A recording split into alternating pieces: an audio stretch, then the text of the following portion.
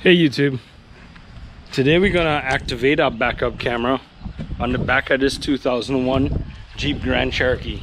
It's really nasty and polleny out here and it's real windy, so hopefully you could hear. We're gonna activate this backup camera that I installed on here quite some time ago but never plugged it up, and we're gonna connect it up to the head unit that we have installed, and I'll show you what I've done so far. So let's get to it. So what I did maybe a year ago was install this backup camera by just putting it on the license plate like this and running the cable up through the tag light housing into the underside of the back panel here. So the cable is somewhere coiled up in here. From the head unit, I ran this video cable with a red trigger on it up under the panel all the way up through driver's side, on the front and in the rear, and up into this panel in the back here. You can't see the cable, but it's up under this panel here, and it goes up under here all the way through the back and comes out here. What I'm gonna do is I have some more cable and a gender changer to connect it. I'm gonna connect the trigger. We need a live trigger from the reverse lamp here, and the reverse lamp is a violet or a purple with a black stripe. We're gonna take a tap in from that for the trigger here and run this all the way up through this little connector thing here. We're gonna have to take this back panel off and run the cable all the way to the light here, all the way to the backup camera that's somewhere up under here. So hopefully you can see this really good. This here is a gender changer. I'm just going to use that to connect the two, and I'm just going to solder these two together. I'm also going to solder another piece of red together with it.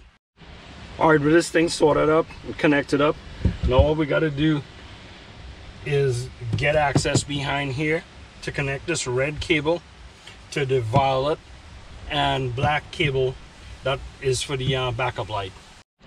It's really windy out here, so hopefully you could hear me really well.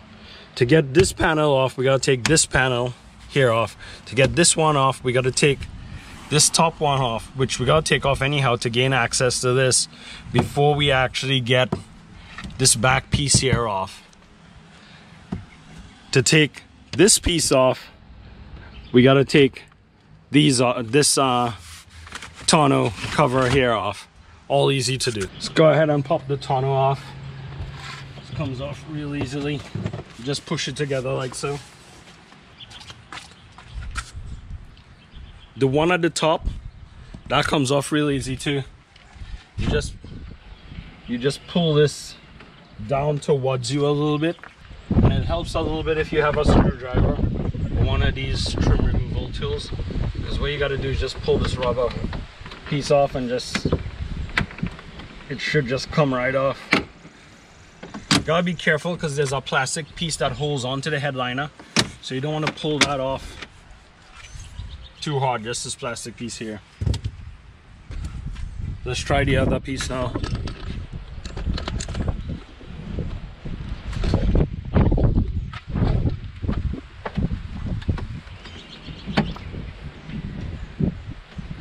So that comes off relatively easy too, the same way. Just a couple clips holding it with a couple guide rods. Alright, to take this piece off here, you got to take this piece off here, and there are a couple screws holding this piece in place. Alright, before we pop this panel off, I think we got to take these two screws off here. I only want to get a peek in here, so I probably might get away with only taking this one off here. Yep, that's actually held on to the body there.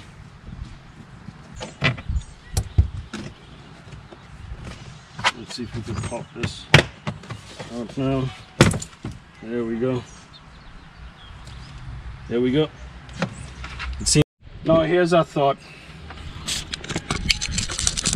If you look back here, you see that the wire is all taped up nice and snug. It might be easier to get to that through the back of the light housing. It might just be easier than trying to take all that tape off. Let's try that. See if it's easier. There's just 2 screws that holds this taillight together. Or holds it in place, that is.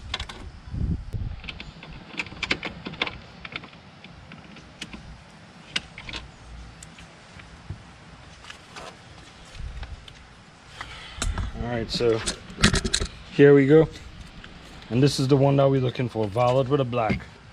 Maybe it might be easy to just push the cable through here and take a splice from that. Here's the violet cable.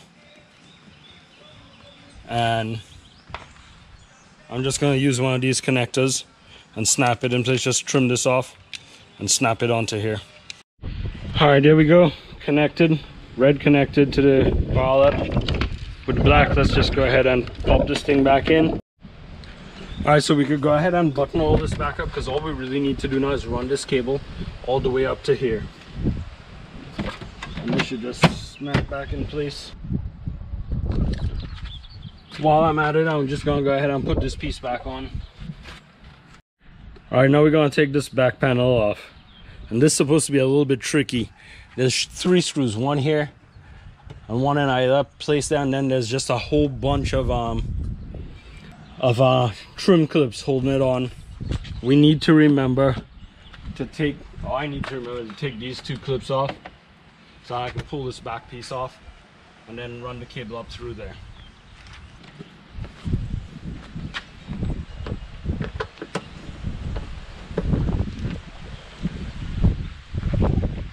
There's also 2 more screws right here.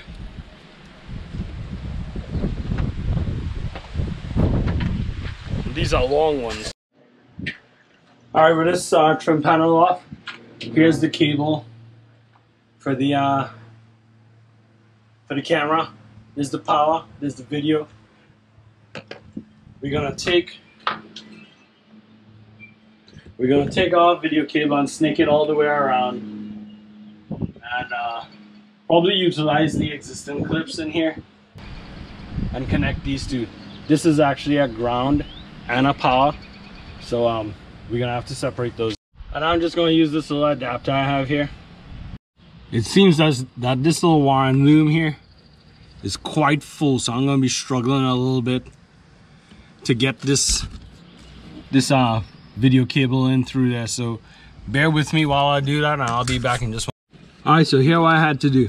I had to cut a little hole in this little rubber gasket, and I'm gonna just seal this up with some room temperature vulcanizing silicone so it doesn't leak, and I'm gonna do the same thing on this one on the top here. Alright, this is what I had to do.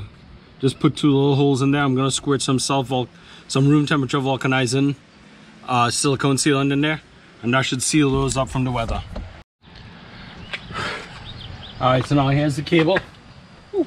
I'm just gonna run it along here. Since there's something to tie it to, I could just zip tie it onto this and probably run it back behind here and get it on that.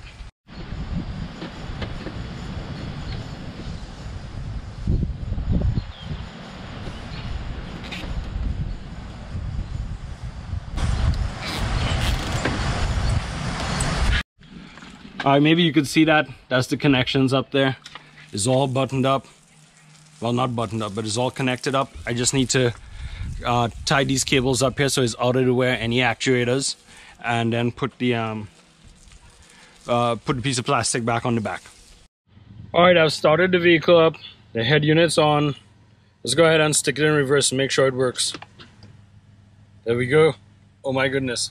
There we go. The lines are from the camera itself. The cones are what are on this head unit. That's the markers used on the head unit, but as you can see, we have a backup camera. I hope you enjoyed this video. If you did, hit the subscribe button, give us a thumbs up, and we'll see you on the next one. God bless.